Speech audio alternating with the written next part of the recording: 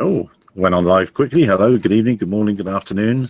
May the force be with you. I say that because today I saw Rogue One and I enjoyed it. I'm not going to put any spoilers out there, but I really enjoyed it. It was great. And I think, didn't Emma Grundy do well? Very few people will understand that reference. None of you North American types will understand that reference. We're joined this evening, or good afternoon even, by John from Parrot, Patrick, and then Rob Lefebvre, helicopter maker, all the way up there in Canada. So let's start with Rob. Rob, you've launched your 800E Procyon. Actually, tell me, what's it called and what does it mean? What does that name mean? Procyon, and it is the name of a star. Just about everything's named after a star. I tried to find one that hadn't been used much, and that's what it was.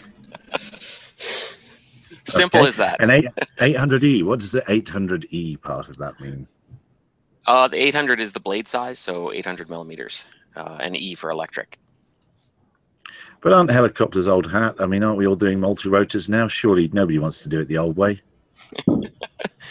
Well, it's kind of the Return of the Jedi, I guess you could say, to continue the Star Wars reference. Helicopters were around for a lot longer than multi-rotors, but the multi-rotors are sort of the new, a little bit bandwagonish.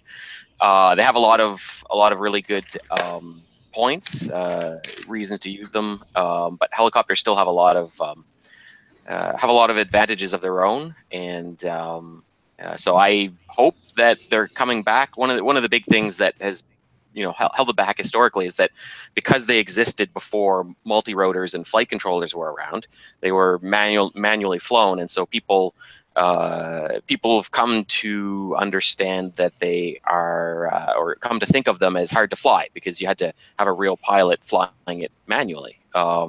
Versus multi-rotors sort of were invented at the same time as flight controllers were invented, and so everybody's perception grew up that multi-rotors are easy to fly, but once you add that same flight controller to a helicopter, it's just as easy to fly. So then what's the advantage? So I've added the flight controller to it. I've still got 70s technology spinning around, haven't I? What's the advantage? Oh, it's not 70s technology. I mean, we've got all the same technology that the multi-rotors have. I'm using the same brushless motor technology. I've got brushless motors in my servos. So it's all new technology as well. The advantages are that they serve a really good, useful purpose for filling this sort of middle range flight profile where, if you're really just doing hovering or flying around slowly, shooting video, multi-rotors are great because they're nice and simple. But if your mission doesn't really require a fixed wing, if you don't need multiple hour flight times, and also if your flight requires vertical takeoff and landing, which a lot of them do, helicopter fits that role really well for a medium range system, so you get the vertical takeoff and landing, but we can fly up to an hour at high flight speeds compared to multi-rotors. And so if I was sorry, if I was on a mapping mission then and I had a camera, a stabilized camera platform underneath your helicopter, I could then get a lot more done in an hour's flight time because I'd be going that much faster. Yeah, exactly, that much faster, and as well, even if you're trying to fly slow, it allows you to do a mission on windier days because you can fly upwind and maintain your ground speed.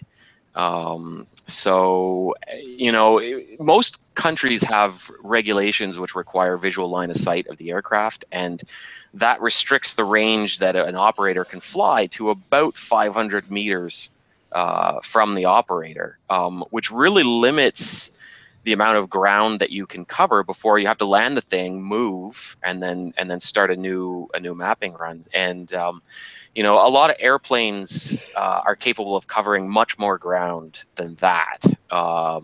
So you're not able to take advantage of the long range that they have. And then you have to bring it in and land it, and the landing and takeoff procedures are always, can be troublesome with airplanes.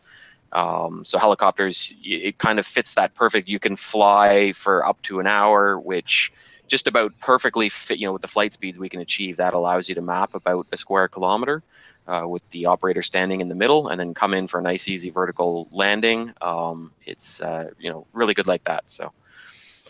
And cost of operation compared to a multi-rotor. A multi-rotor is just several tiny little propellers, and that's some big blades that probably need track and balance and things like that. How operationally, how do they work? It's I'm selling them ready to fly, of course, so that you don't need to do those things. High quality blades, high quality mechanics really eliminate the need for track and balance. I mean, good quality blades these days are dynamically balanced by the manufacturer. And all the linkages, I set them up with digital calipers, and it's usually perfect right out of the box. I don't need to touch the track and balance. So, that's fairly straightforward there. And cost, actually, the costs on some of the helicopter stuff is actually surprisingly affordable. So, for example, these big 800 blades, they're about $150 a set. What is a single 30-inch T-motor propeller is, I think they're about $200 each, and you need 8 of them. So. So what the 800E behind you there? What just fill us in. What can it lift and for how long? You said an hour, I think. What sort of weight are we talking about there? Yeah, like the hour would be perfect conditions. With a light or no payload. It's sort of everybody's playing that game, so that's the number that it can do with those sort of conditions, and that's moving. One of the interesting things about the helicopter is it actually uses less power to move at a cruise speed than it does at in a hover, versus multi-rotors. Their lowest power is in a hover, and as soon as you start moving through the wind, they take more and more and more power. So the payload of this, it's optimized for about 1 to 2 kilograms. Payload on the front, there's a built-in vibration damped camera mount, really any sensor can be mounted to it. It's fairly flexible that way. But then it can also be configured to lift up to 4 kilograms underneath the center of gravity, which I'm using for some applications where a sensor has to be hung from the aircraft. I was going to talk about that. That's underslung loads, isn't it? Now, what are they doing with those underslung loads? Stay up, you can. What are they doing with those underslung loads? That application is for a magnetometer, which is used for mining exploration, and the magnetometer is extremely sensitive, so it needs to be quite a long way away from the vehicle itself to avoid interference from the vehicle itself. And this is the first helicopter that you've brought to market. Have you got a range in mind? Have you got several others being planned, larger, smaller? Well, I'm definitely planning on doing a smaller one. I want to do something that sort of competes with your typical quadcopter with 15-inch propellers. So I've got something in mind, and it'll be, one of the design goals with this was extreme simplicity. And so, I've done that as much as I can. It still features a single belt drive because nobody makes a motor big enough and slow enough to turn that rotor direct drive. But on a smaller version, it gets into the range where I can use a really large multi-rotor motor, direct drive to the main, and then fixed pitch tail drive. So it'll be a very simple machine. And that'll be a smaller one, probably about 500 size. And then I'm also going to be announcing soon this thing, which is just a Blade 250 CFX helicopter, just from the hobby store. It comes ready to fly, and it had some other piece of junk autopilot that's in a pile over there.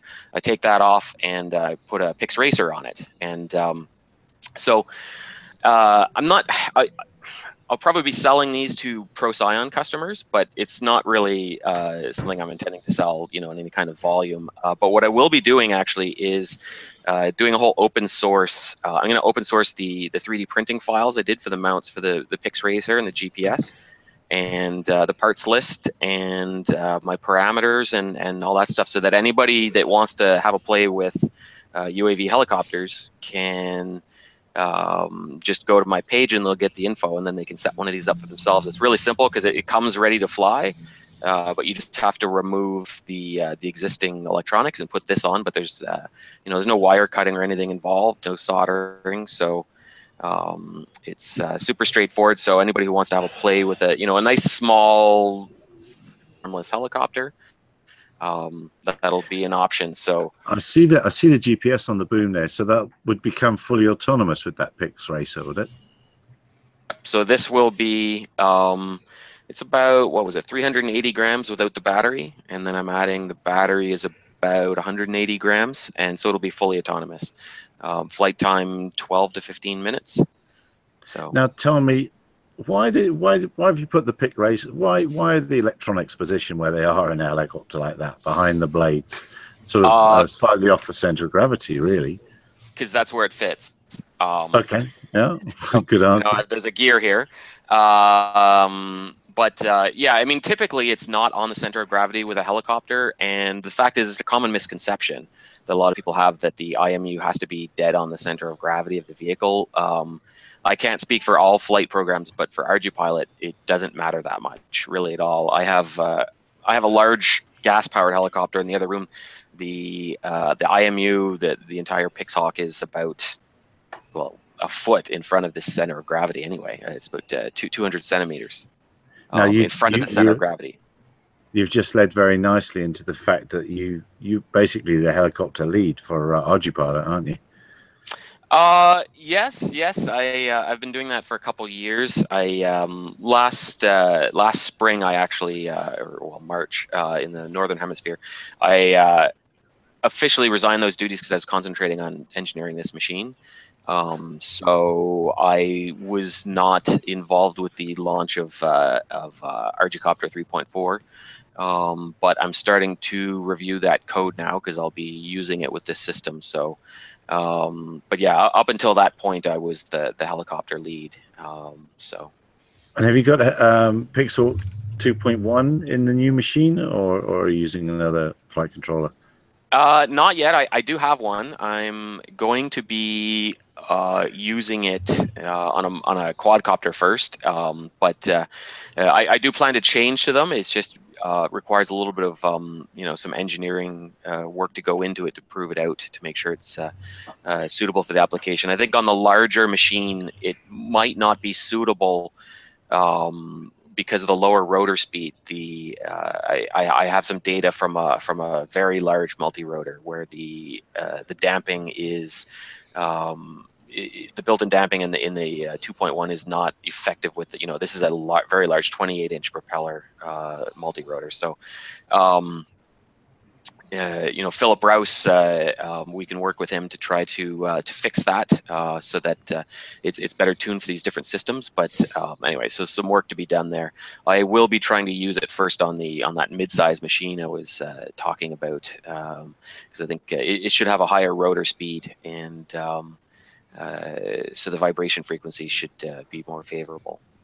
And auto rotation. What about auto rotations? Auto rotation is not built into ArduPilot yet. There's no automatic auto rotation feature. I do want to add that. Somebody actually added it about 3 years ago as part of a post-grad thesis at a university in the United States, but he didn't share his code back with the project, unfortunately. But I do have his white paper, and I hope to implement it at some point. One of the reasons that's...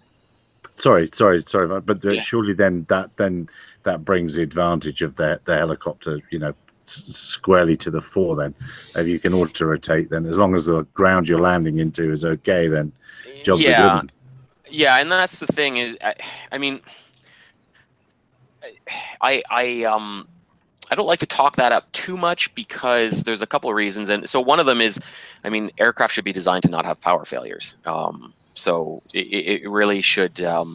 It shouldn't be a huge consideration, and because even if you have a power failure and you can auto rotate down, depending on what's under you, it's if you're directly over your landing pad or a smooth surface, that's great. But oftentimes with UAVs, we're not, and so first and foremost, they should be designed to not lose power. So just to put that out there, but for sure, it will be added at the very least a controlled descent to limit damage to the aircraft and the payload.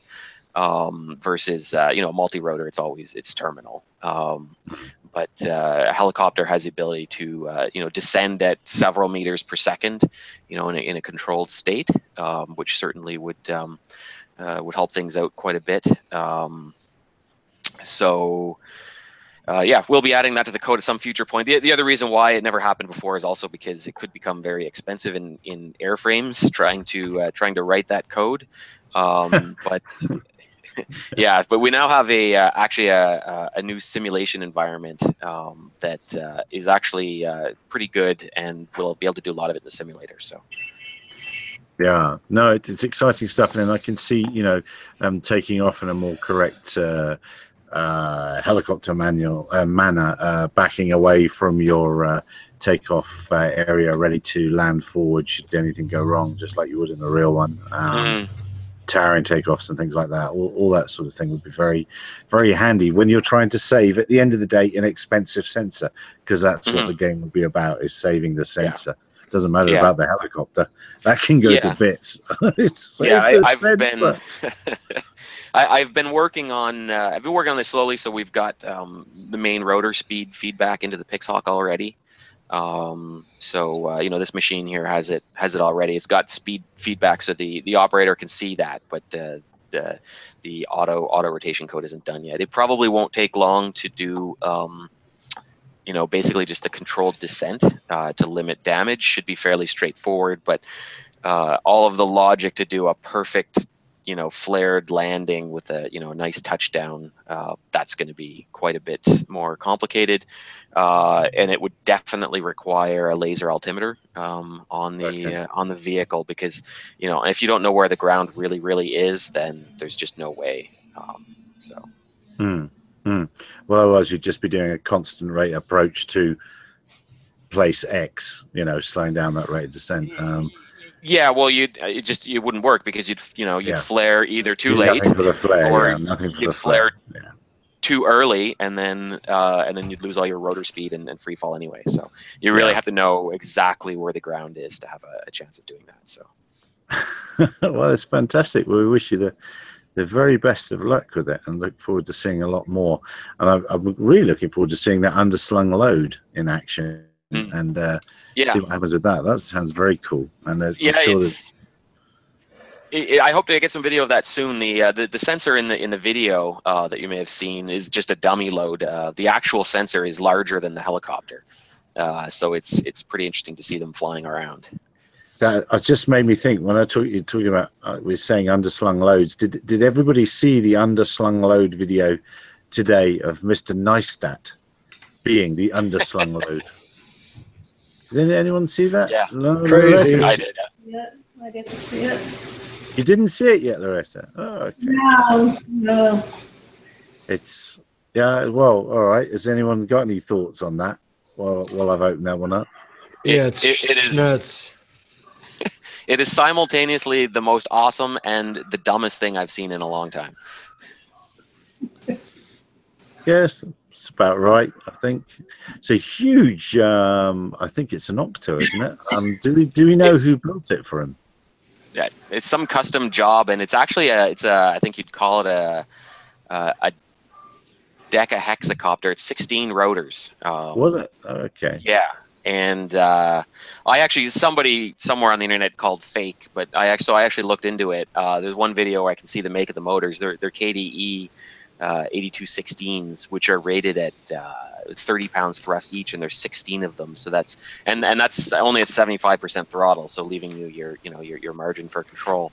To generate 480 pounds of thrust. So it's certainly plausible that what could go wrong. Yeah, that. Now, somebody was saying you had a body harness on and no cutaway, no visible means of cutting away should a flyaway occur. Yeah, there's a 15-minute making of video, and they showed him putting the body harness on. I didn't see a release mechanism, so.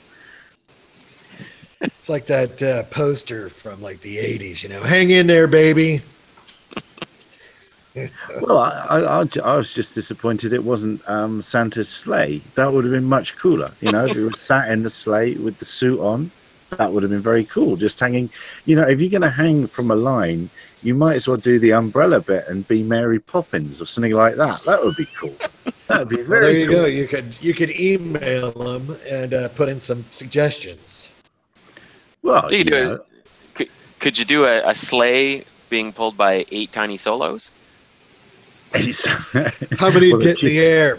That cost a lot less than it would have done 6 months ago if you wanted to try and do that. And you could film it because they'd have the yes, there are $2.99. I think is it $2.99 or $3.99 at Best Buy at the moment, folks. If you wish to, $2.99 in the US right now.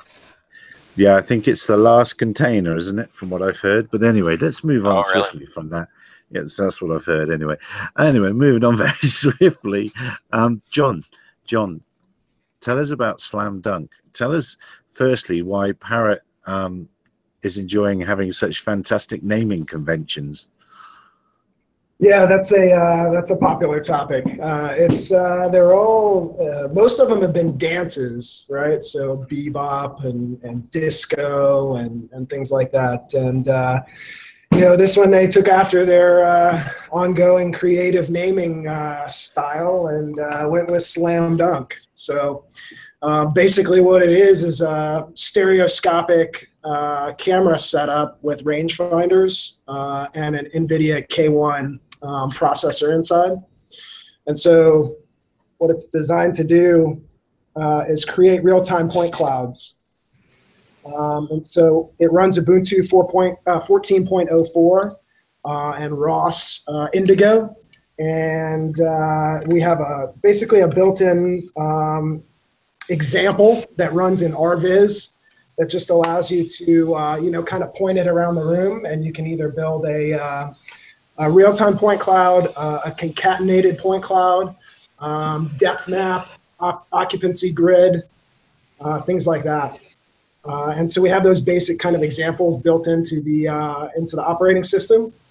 And really it's a standalone device. So you plug in a micro HDMI connector to an HDMI TV or whatever.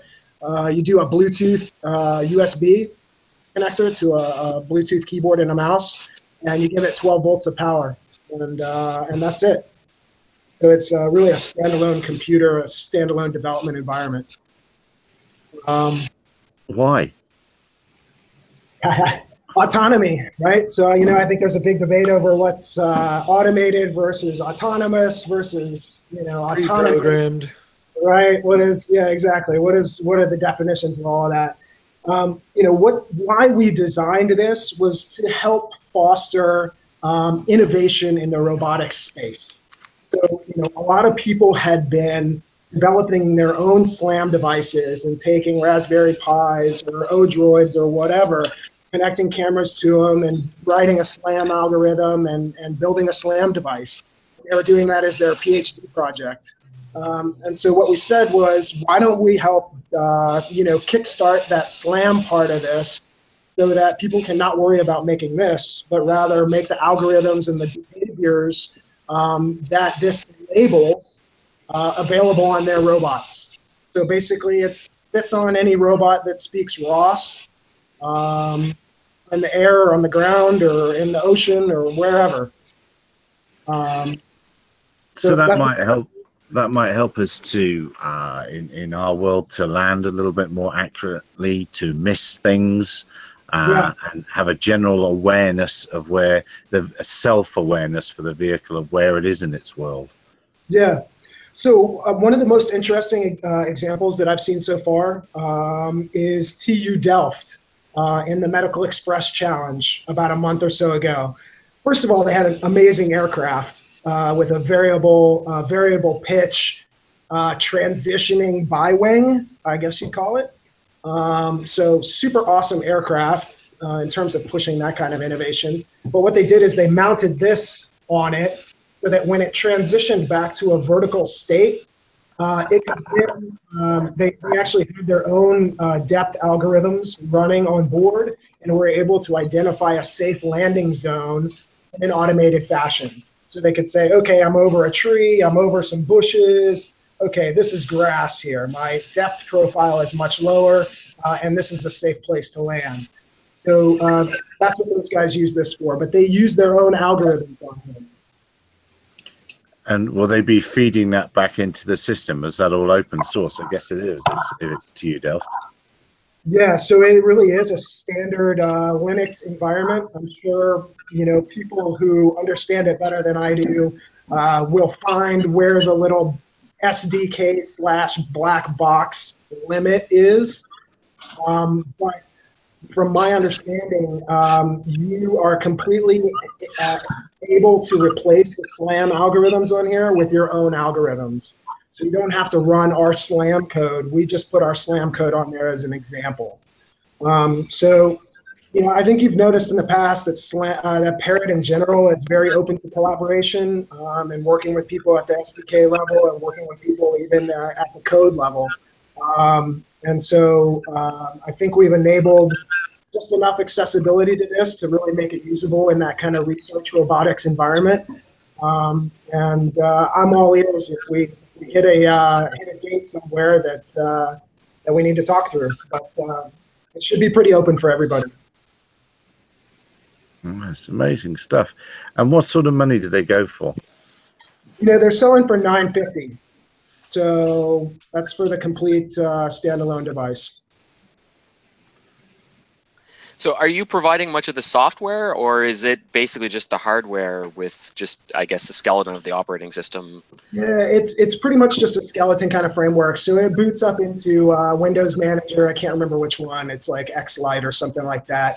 And then so it boots up into a graphical interface, and you have an RViz script file that you can double click on the RViz script file, and it opens right up into an RViz visualization that shows you, the concatenated point cloud or the real-time point cloud or the occupancy grid or the depth map. But what needs to happen where adopters of the technology come in is writing the ROS behaviors based upon the real-time information that this is providing. Right? So it's just another sensor in the array of sensors that you're using on your robot. And you subscribe to the ROS topics that this thing is providing and say, hey, I want just a left RGB image and I want your depth map. And now I'm sending that depth map, pre-calculated depth map and single RGB lines to another ROS node to do additional machine learning or artificial intelligence or whatever. That's basically the idea. Get completed environmental data through ROS, the other nodes, to help make decisions. Well, geez, John, for $9.99, I would think it would be self-aware, self-learning, and self-intuitive. Fully autonomous. I want it to read my mind, like come up and mind meld me. Just get it done and get back to me. I think the things that mind meld you will probably look something like this with the eyeballs. And how close would it have to be to mind meld me? But what's its range? What's its range? So we're gonna get out to about 40 meters. 40 to 60 meters is gonna be kind of where it's gonna run out. The ultrasonic rangefinders on the front get out to about 15 meters. But it can calculate depth out at 40 meters. Okay, so top end of a landing approach, or a fair old way out for a landing approach. GPS will get you a good amount of the way, and then from 40 meters, that would be pretty good from a fixed wing sort of point of view. That could take over from there.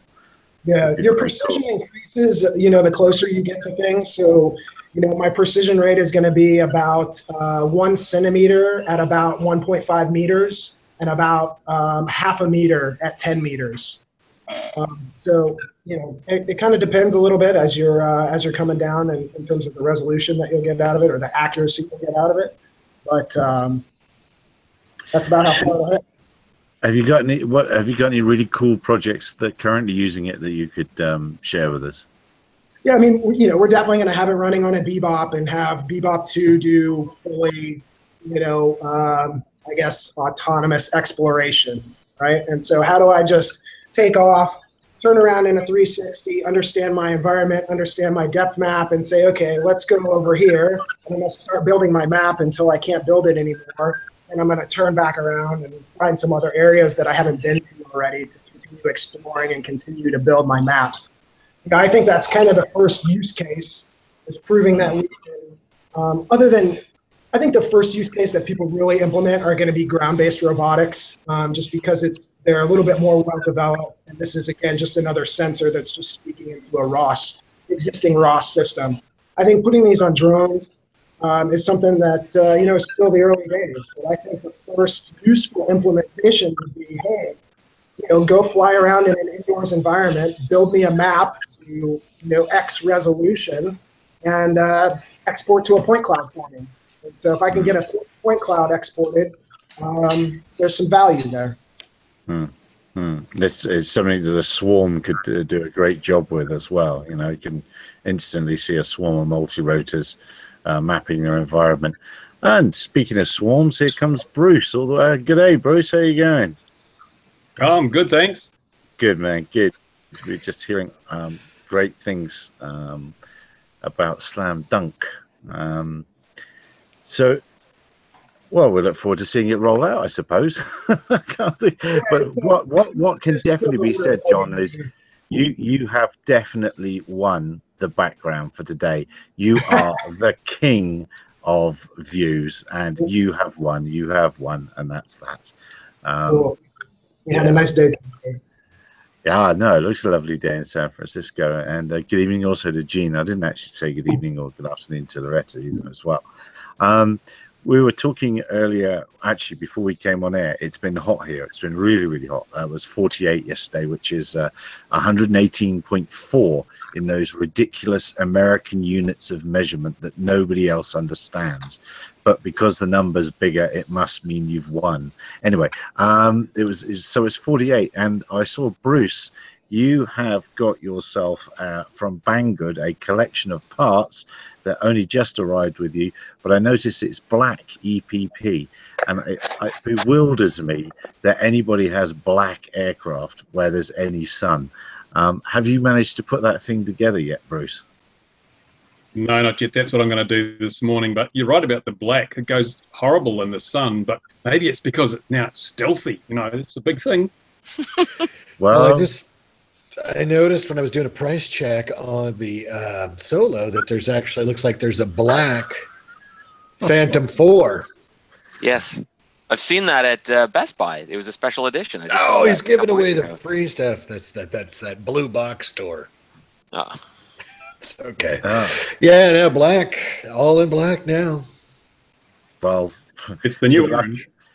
It's the new orange, yes. Good luck if it's a hot day somewhere like this and you're trying to fly it, because the internal temperatures of the aircraft would go through the roof. So there's no wonder electronics and stuff suffer. The Pixel, I've mentioned it for the second time, but the 2.1 is heated to 60 degrees C inside, and a lot of people are wondering why it's a good idea to keep things temperature stable, but it is. Anyway, what else was I going to talk about? We were going to Casey. We've spoken about Casey. We asked you about the thing. Aquila, what really happened? What really happened, Patrick? Come on, tell us, Patrick. What really happened? I just, the perpetual motion machine didn't work out, I think they got to go back to the drawing board. It's a very difficult problem that they're trying to solve. An idea that a aircraft can stay on station almost indefinitely. I don't know. I don't know what to say without being critical. So I'll pass that on. It all went very well until it got close to the ground, didn't it? And it's interesting that the NTSB reports only just come out. That seemed to take quite a long while. And I will let me just say one thing with that. I mean, they were flying out at YPG, is where I was working. I worked out there, and you were talking about hot temperatures. It's always hot out there. But they were doing it it's a secret military base. You have to have a secret security clearance or be escorted to be on that facility. That's a lot where we worked. When I worked down there, and I think it's kind of interesting that this private company went to a military base like that. One of the reasons that was inferred was for privacy, and that was one of the reasons that we at SUAS News got tipped off about the investigation, is that Facebook wanted their privacy. The other thing I thought was pretty interesting is even in the Silicon Valley, I'd mentioned it. I was at a VC thing for Orange and Pillsbury, the law firm, and I said, "Hey, well, that thing, the Aquila crashed," and everybody was like, "No, it didn't. It was fine. It was perfect. It was a total success." And I'm like, "Yeah, okay, whatever." And now that it's come out, I haven't heard from those people who told me I was crazy. I hear that a lot. It's a reoccurring theme. Yeah, that's on many levels. Did you just say that Facebook was concerned about their privacy? Yes, I know. That was why we got the tip off. I can't even really paraphrase the email with the tip off. But let's say, there was a reference to them wanting their privacy and being, I can't even say it anyway. Yes. But they had to make I guess they had to get the insurance check, you have to, have a report that the insurance company wasn't going to pay out just on Zuckerberg's word, I guess. Maybe. Loretta, is there anything that's caught your eye this week? Now you're back from China and have had a chance to reflect over the homeland and goings-ons. Homeland. Well, it's kind of a depressing homeland from some people's perspective, but I did understand. I got some intelligence that the transition team was meeting with FAA executives on UAS today. So whatever that. Yeah. Oh, so that's well, as we used to say back on the job, that's hot poop. So the new team's meeting with the FAA. So what could they do? They couldn't change or do anything now, could they?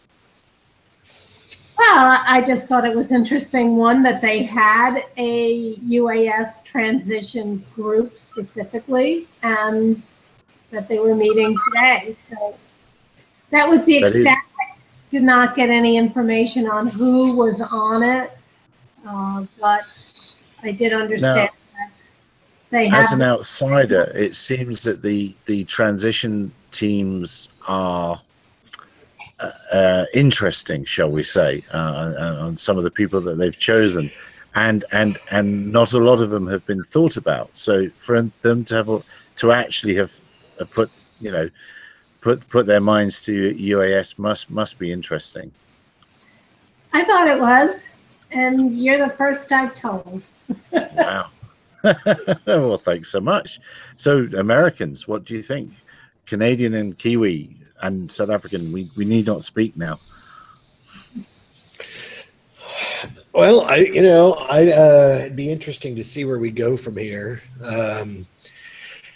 I don't know, some of the stuff that's coming out of I've seen like at Airworks and whatever else. There's talk about aircraft certification and things like that. I still think we're probably realistically a ways away from the beyond visual line of sight. I don't know that I see any big revelations for 2017. Anyone else want to make some predictions or anything big coming out of the FAA?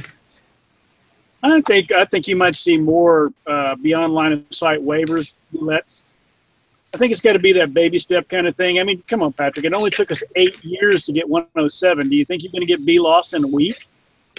No, I don't. And there were people that were saying, now this was another one, that December we were going to get the NPRM to fly over people.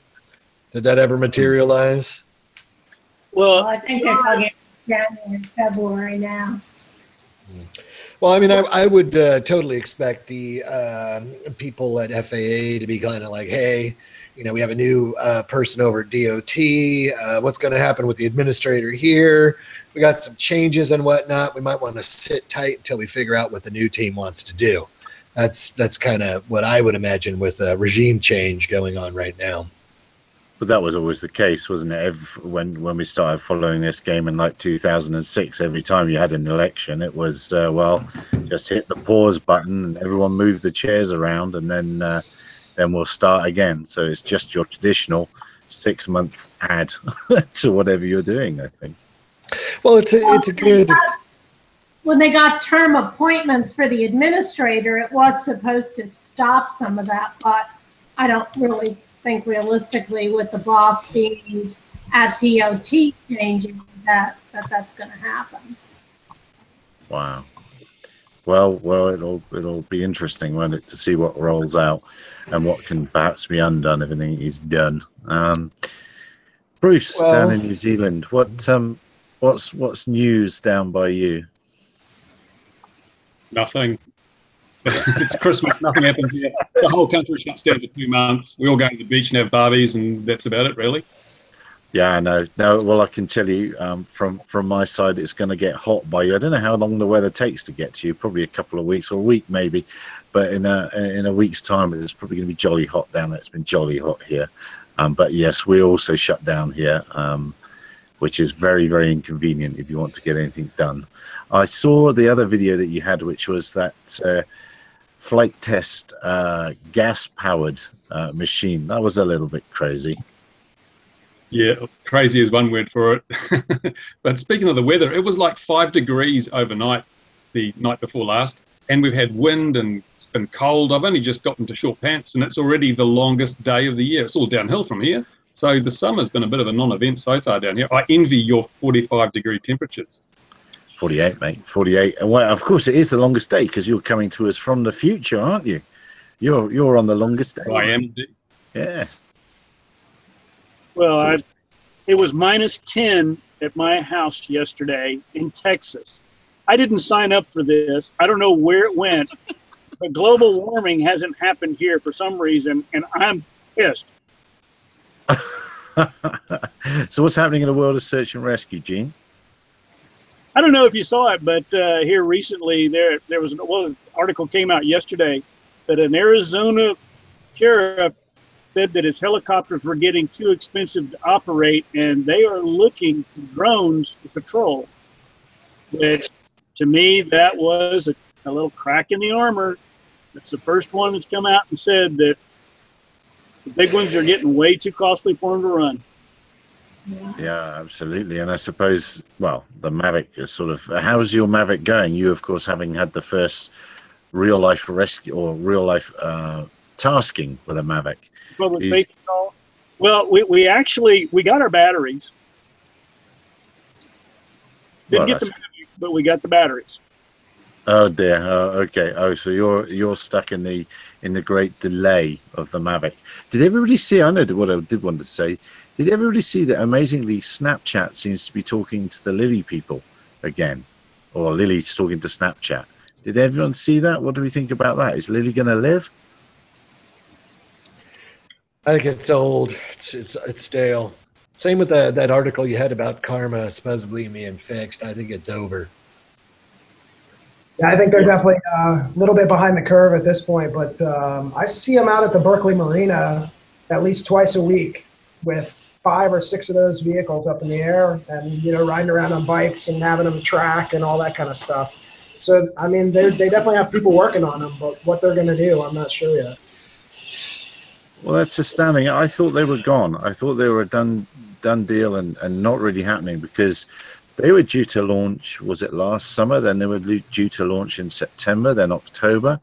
And just how long can you kick that sort of thing down kick the can down the road, you say, or something, isn't it, over there? How long can you keep doing that before people really do want their money back? I mean, I personally think that Helen Grainer and that level 1, they're the only people that have done the honourable thing. And when they saw they weren't going to make their numbers, they bailed, and that was and gave people their money back. They didn't just bail; they gave people their money back. And I thought that was one of the only. I don't know. You might have an opinion on this, Rob, as well as John. I thought that was about the only interesting looking machine coming out of, you know, with those angled props and anything like that. I don't know. Any opinions sorry, on which that? one? The level one. It was a hexacopter with the Sci-fi angled ones. props. Oh, was They that the one from Sci-Fi? Yeah. Oh, yeah. I have an opinion about that. Oh, go on then. Go on then. Come on, Well, John. I mean, it was an interesting concept, but the problem is, what I was asking myself is, I mean, it's just basic physics that if you can affect lateral airspeed by changing the prop speed on these angled propellers, if you're trying to hover in a wind, does the wind turbulence then roll back and cause you a problem with your flight stability? It's sort of you know, it works both ways with that. So I was questioning how well is it going to fly in any kind of real wind. What was the Kickstarter price on those things? That was one that I didn't buy into. I can't remember. I think it was. I think it was about $1,000 if memory serves. But then back then, that was about the right price. Yeah. They were all about $1,000, weren't they? Plus or minus. One actually in Canada called the Dream Key Plexi drone, and it's still out there. I think they're a year or 2.5 years now, and it's, you know, bigger than a Solo, and it was supposed to carry, you know, you're supposed to strap on your Sony point and shoot camera, you know, not even a GoPro, point and shoot, and you know, they're 2.5 years now. They're still at it. They're still talking that they're going to make it, but I mean, I think that the Lily drone was a good example of, like, it's taken so long and then it got knocked off. So if you're going to go out on Kickstarter, I think those days are done. But I did want to jump back to one other story, and we may have talked a little bit about this, but the Office of the Inspector General's audit report about the FAA and the lack of risk-based oversight. Anybody have any comments about that? I mean, I've maybe touched on this a few times over the last, I don't know, 8 or 9 years, but I thought it was kind of interesting to see it in a report that we're just kind of going on feelings with the regulation. Well, we said it last week, didn't it? There needs to be real numbers made, and Bruce mentioned it. I think we all mentioned it. This just needs to be real numbers. Well, there is a real number. It's 0. Right? Nobody's been. It's, you know, nobody's been seriously injured or killed, really. So. Well, it's a broad church, isn't it? It's a broad church. If you open it up to aero modeling and you bring in helicopters and things like that, funnily enough, helicopters, especially. But yeah, no, quite a few people have been killed by model aircraft. If I'm to be devil's advocate, a handful. I think it's 7 or 8 a year. 7 or 8 a year? I think No, it is. I don't think so. Yeah. Well, Where do you get those figures? I just made them up. Hang on. I know of one. It works for the 7. FAA. It's 7. Looks a little bit of I know of one in Canada. It's a guy trying to land back in the day, a nitro-powered, 40-size airplane, took it right in the head. But that was about it. So that's Canada. Based on the number of injuries, it's really based on more than that. But I don't think that the FAA has done a very good assessment. But then again, I don't think that the IG does a very good review of the issues either. I mean, the IG's job is to find problems, whether they exist or not.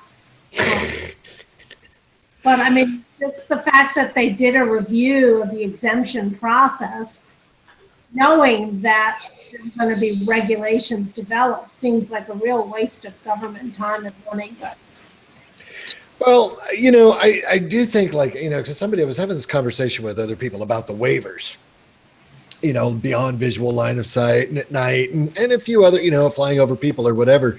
And people are kind of wondering, is there going to be, say, some sort of written criteria to follow. And this kind of gets a little bit into, I guess, that kind of conjecture, whatever, where people in the beginning, when they were doing the 333 exemptions, and they didn't really know what to put in there. And then so people were putting stuff in there. And then the ones that got published and approved, then people were doing the cut and paste and all the rest of that. Or do you think we're in for another round of that?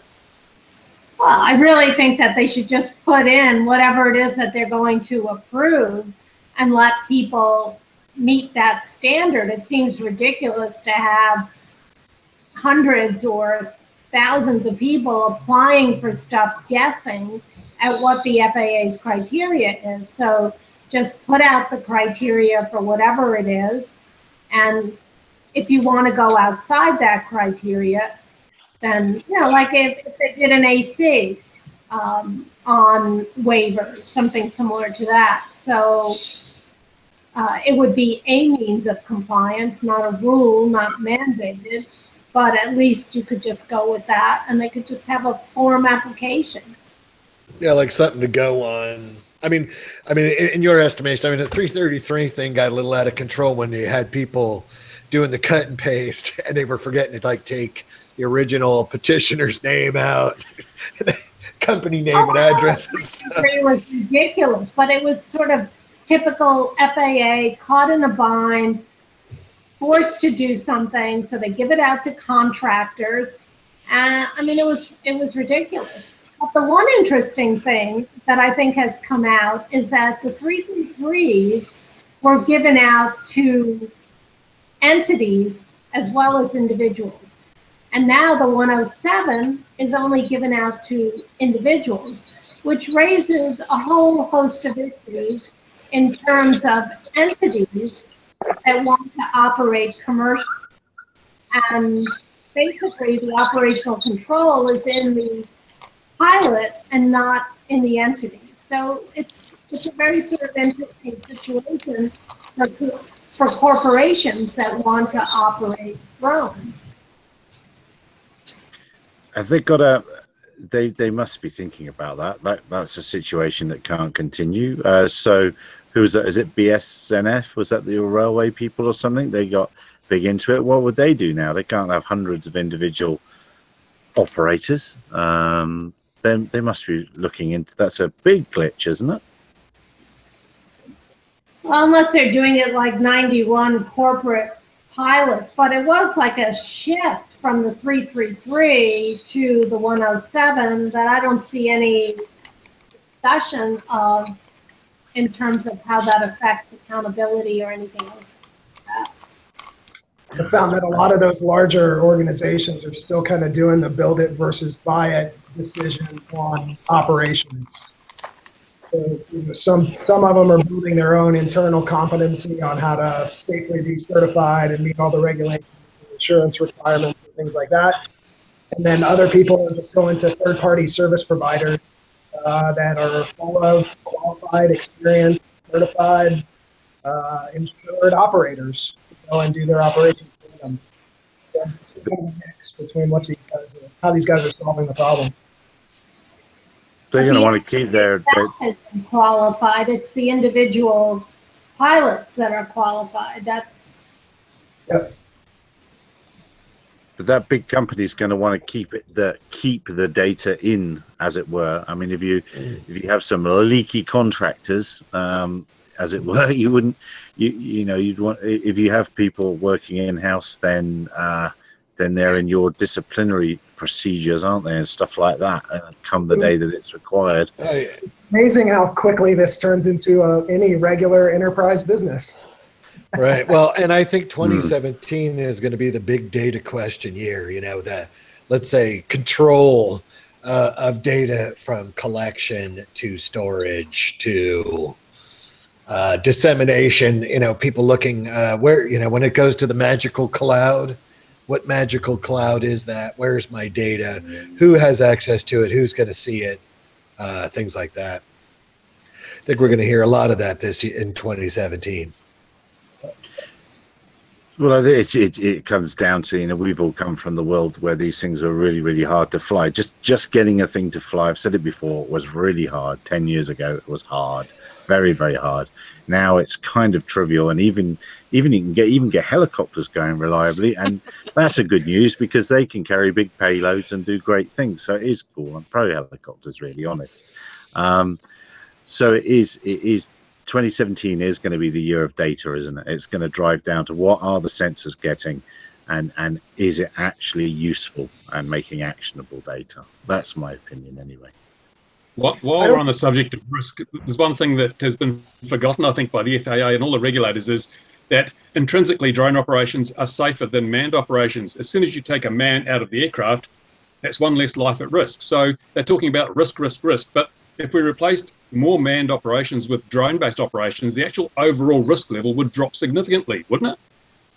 Yeah. You would think, and as an industry, you would think they would invest in the money or invest in the science to prove. I think it's a no-brainer. Hey, look, here we go. Look at this. Oh, check it out. We did this research, blah, blah, blah. You know, you would think that they'd jump all over it. That would be my estimation, but not so much. Did you see the report that it looked like the UK Department of Transportation was funding some research with a military contractor, Kinetic? I don't know. And it looks like they were going to start throwing drones into planes or throwing drones into motors or something. And I think that should be commended. But the thing is and I've talked to other manufacturers and groups about it, is I think it's important. Most groups, like when we saw that garbage bag at Heathrow, you know, I went and I Googled the plastic garbage bag manufacturers, and they actually have like a policy or a statement, and they have some research that they've done to kind of back up their position and credibility. Yet the droners don't have anything like that. So, well, go ahead. Did you guys in the rest of the world hear the story about 3 weeks ago from Canada with the drone over Lake Ontario? Yeah. You know, it was 9,000 feet. 9,000 feet, 22 kilometers offshore, 50 kilometers from the airport. Well, my thing with it is, as an industry, I think that we should be asking the questions when we go and do our research first. One of the problems that has always been with the integration effort with drones that I've felt is we've relied too much upon people and agencies that have no experience with commercial or civil drone ops. And most of the ops that they saw were military. So I think we need to step up to the plate and ask the questions and start the research process ourselves. That's what I believe.